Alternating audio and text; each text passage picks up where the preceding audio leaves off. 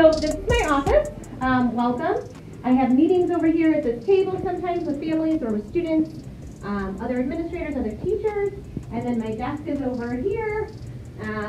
Got a lot of papers going right now because we're kind of busy at the moment.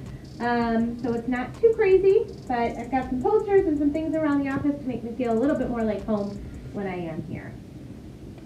What's your favorite thing in your office? Oh gosh.